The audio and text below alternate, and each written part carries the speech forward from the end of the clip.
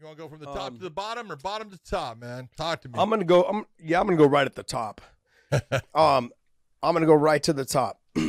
I want to say one thing, and I want to make sure that it's very clear. TJ Dillashaw answered every questions of whether he needed performance-enhancing drugs or not. He fucking fought his ass off. And I was going to say this, whether he lost tonight, because it was a close fight, whether he won or lost, the guy is a fucking dog. Yeah. He is someone that can't. I was honestly, think about all that here. I'm not even going to put it in perspective like, oh, this is just another fight. No, 2.5 years off. All the pressure of proving to people that he didn't need them. But he did anyways, but he didn't need him. He needed to prove everyone wrong that he was as good as he should have been. I do think the timing was off a little bit on it. I thought when he left the sport, he was more on point, more on, he was winging some shots. I know Cory.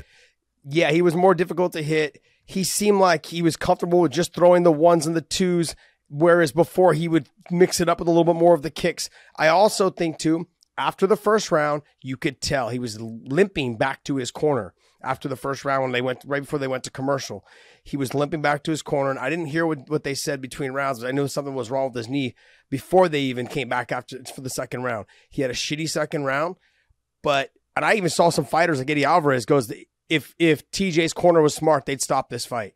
No. And yes, I was surprised to see Eddie put that out there, Eddie Alvarez. But he fought his ass off in that third round. I had him losing the second, obviously. Yeah. He won the first, lost the second, lost it. Could have potentially been a 10-8. I don't think it was, but he could have potentially been a 10-8. And then going in, the reason why I bring that 10-8 is because we're going to talk about something later on in the 10-8 division. Okay, but the third round was close, but I gave it to TJ, and then I thought Cory won the fourth. It was 2-2 going into the fifth. That's the way I thought the judging going into that fight was scaring the shit out of me. So as that fight started going on, I started wondering, shit, I don't know how this could be 4-1 to Cory. I didn't know. But I thought TJ he answered all the critics. He did everything he needed to. And I'm like I said, I'm splitting straws and splitting hairs when I say he was a tad bit off, but 2.5 years. I wouldn't call it ring rust. It was just the fight timing. It wasn't the same as it was before he left, which is also the range of Cory Sandhagen. Yeah, coming back and fighting a guy that's that long for the division. He's tall at 5'11". He's got a huge, reach. That's hard to get inside. And so that takes that timing and that ability to slide yourself into position at the right time. That's not easy to have. Well, you have to also take into consideration his movement stopped after the first round. In that second round, he just started walking after him instead of pressuring him and moving his hands and switching his stance as much. He stopped in that second round. And then that's what led to the cut because he got hit with that clean shot. Then after that, I'm telling you, it changes the way you fight a fight with a cut like that with blood dripping in your eye. You're all foggy on one side, probably clear a little bit on the other. He was working through a lot of stuff going into that third round, and he came out and won the third round. That says a lot about him as a fighter, his mentality, his fortitude to get through that. I was extremely impressed by TJ Dillashaw tonight. Yeah, let's give the ringside physician for Nevada that let that fight go. Because when you get the up and downs, doctors are quick to stop fights. They cross multiple muscular structures, and it's a problem because it can go down into your tear duct. There's all kinds of things that can happen. They do not like those. The ones that go in the horizontal, they're okay with. Vertical ones, not good. And that I loved at the end of the fight. TJ said, "Yeah, just same one that I opened up in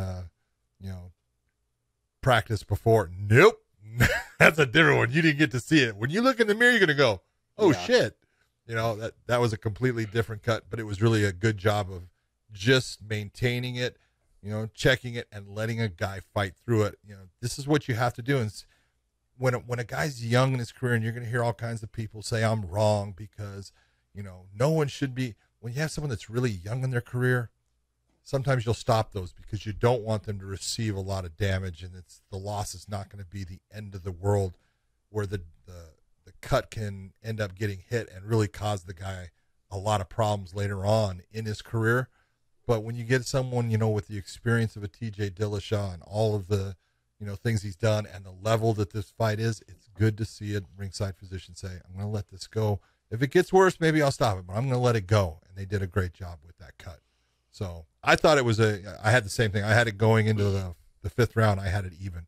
I thought TJ had a couple of good rounds. I thought Cory had that 2nd round was really a heavy round. The 4th round I had going to Cory, and then going into the 5th, it was a matter of who was going to get the fight. And the judges gave it to TJ, 1 giving it to Cory, 2 giving it to TJ in a split decision. I had Cory winning the last round, but it's a matter of just, who you thought was landing the cleaner shots. And he landed a couple of heavy shots. There was some things that happened in there that I thought he landed the better ones, but I really give it to TJ. The leg kicks that he threw throughout the fight, really effective. Did a great job with those. Yeah, I'm surprised he got away from those. I think in the 4th round, he kind of got away from him. He was landing them clean, I think, in the 3rd. Then he got away from him in the 4th, and that's when Cory was able to steal that round. And then he kind of went back to him early in the 5th, but then got away from him throughout the rest of the 5th in the round. So I thought TJ was winning the start of that 4th round. TJ was winning that 4th round almost the first half, and then just kind of, I don't know what it was, if he got tired or what it was, but everything changed in that moment, and that's when Cory took it over.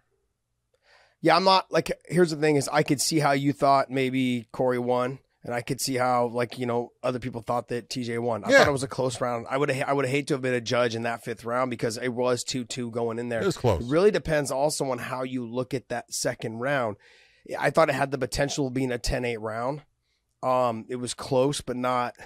I if a judge had said a 10-8, I would have said maybe, But then you've been listening to Michael Bisping's that's tutorial on 10-8 judging now. No, but I mean, he rocked him, he cut him, he rocked him. I looked at the way that Cory was able to touch him and piece him up, and then like I said, but TJ also was not the same fighter going in the 2nd because of his knee. You could tell the movement was gone. If you look at the 1st round, you look at the 2nd round, the movement was pretty much gone. Yep.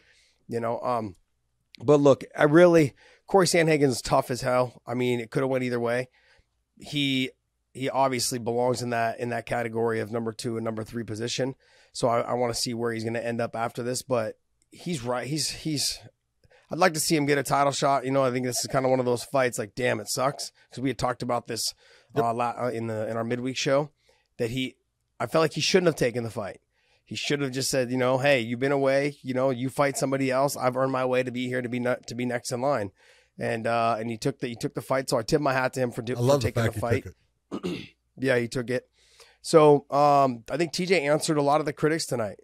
He answered the bell. And like I said, if I'm going to say anything about it in terms of negativity, I would just say that I felt like his timing was a little bit off. And it wasn't even so much the timing, like you said.